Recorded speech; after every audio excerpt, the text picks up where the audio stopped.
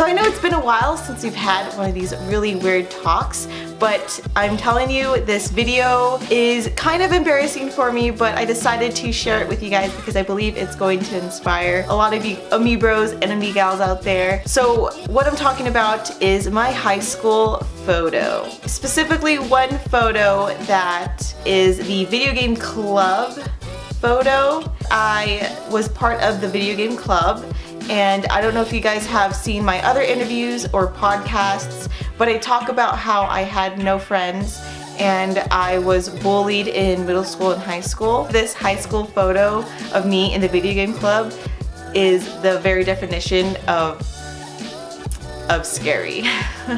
It was crazy because I had showed a couple of my close friends and their reactions were, holy c***, she looks really crazy. But before I show you guys the picture, because of course I want to make sure that the suspense is there, I want to talk about how I was bullied.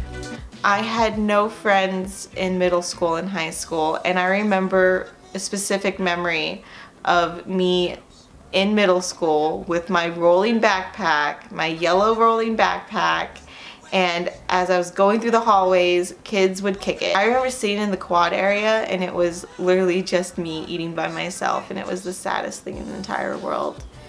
I would just wait for lunch to end because I was like so lonely.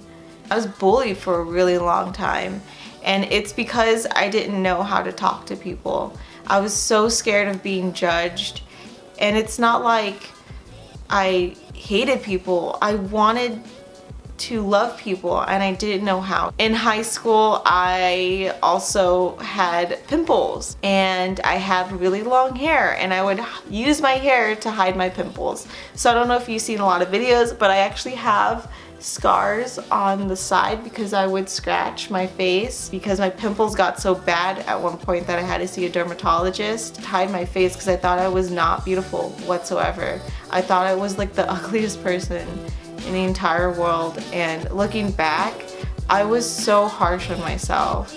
So scared of everyone else judging me that I didn't realize that I judged myself.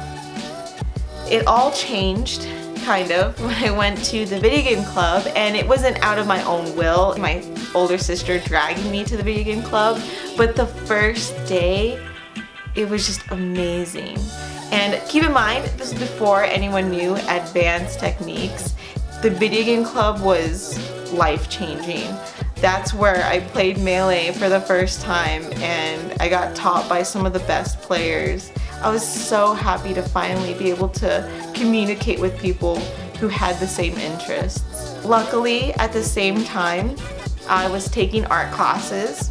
I took Art 1 and I took Ceramics 1 as well. So I was really heavily into art.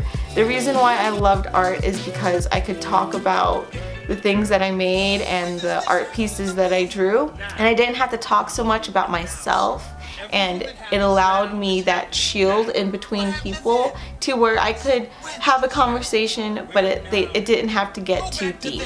I guess timing was just perfect because having to dive into art and video games at the same time, it allowed me to make some really cool things in ceramics class. So I actually made my first Kirby out of clay, and keep in mind it's like ceramics clay, so you need a kiln and everything to be able to harden it and stuff, and it's just a different type of clay. So you can imagine how ugly it really looked.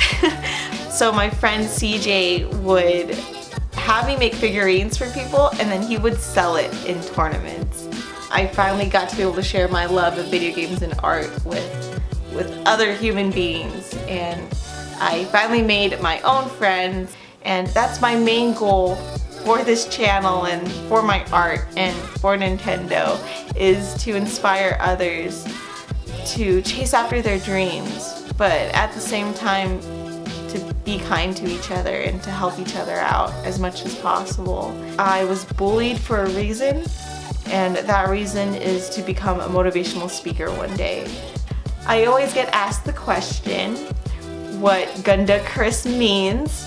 By the way, my real name is Christine, and it has this really weird spelling to it. So of course, all my handles for my social media is GandaKris or MissGandaKris, and I know people are wondering why, and the reason why is because I'm half Filipino and half Spanish. In Tagalog, which is my native language for Filipino, maganda means beautiful, and I hope this doesn't sound conceited. The reason why I call myself beautiful is because I find it really important to do self-awareness, and at the time I knew that there are things I needed to work on, I needed to change, and change is so hard because you can't change unless you want to. Don't ever change for someone else, and that's really important to have that self-awareness.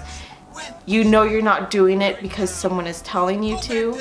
You're doing it because you want to.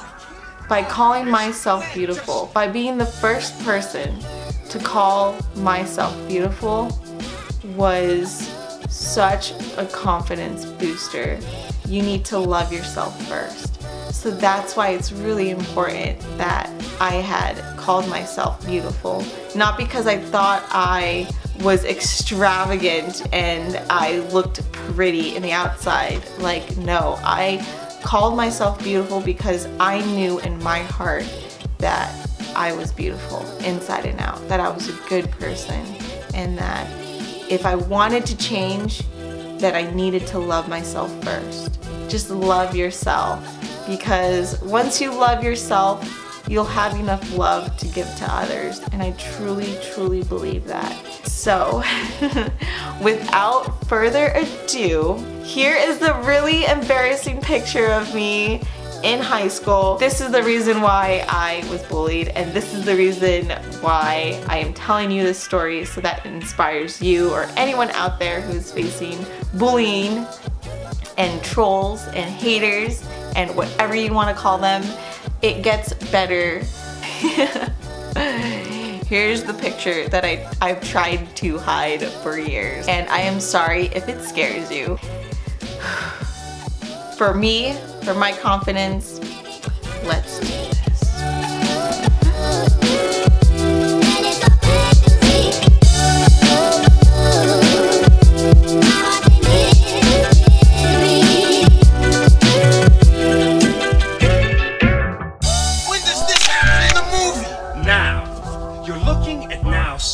Everything that happens now is happening now. What happened to then? Let me tell you, I've been really hesitant to show this to anyone, but I know that this story will help someone out there. If someone is getting bullied or hated on or judged, I know that it hurts and it sucks, but just know it's all temporary.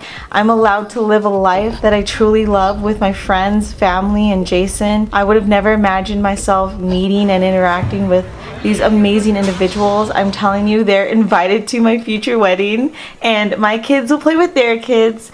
I would have never imagined this life, but it's obtainable, and I don't want anyone thinking that, you know, just because you're bullied, that it's gonna always be that way, because it's not. I want to thank my friends and family for always making so many memories with me and being there through all the hard times in my life. And I thank video games for allowing me to make my first friends. Being a nerd is the coolest thing in the entire world, and I cannot thank the video game club enough for letting me see life the way it truly is supposed to be lived. So if anyone is watching this video and needs help, please don't be scared to reach out and ask for it. And for those who have never been bullied but have seen bullying, and maybe that kid on the corner that is really quiet and shy and has no friends, please come up to them and say hi. If someone would have gone up to me in high school and just said hello and gave me their time, it would have meant the entire world. So if you see anyone in your school who is shy, quiet, and scared, please be a friend to them. Say hello and let them know that life gets better. I hope that this story has inspired you guys to don't be so harsh on yourselves. Be happy with what you have in life and appreciate your friends and family for always being there. Thank you again for giving me your time. Time is so precious and I do appreciate it. Don't forget to like and subscribe to this video. I miss and love you, Amiibros, as always. Hopefully I will see you guys next time.